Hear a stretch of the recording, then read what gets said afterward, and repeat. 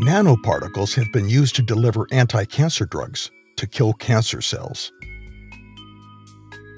Researchers have recently developed a novel type of nanoparticle that is comprised of saline solution and anti-cancer drugs.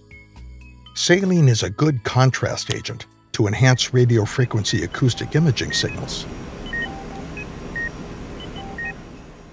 This way, it will be possible to evaluate the effectiveness of treatment and adjust the dosage during therapy. After the nanoparticles are injected, they leak out of vessels into surrounding tumor lesions.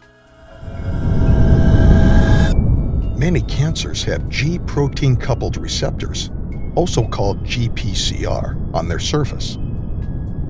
Researchers add anti-G protein antibodies on the surface of the nanoparticles to ensure that they only target the cancer cells. Researchers then generate high-frequency acoustic waves to pop the shells of the nanoparticles and release the anti-cancer drugs. Macrophages uptake the drugs and produce cytokines.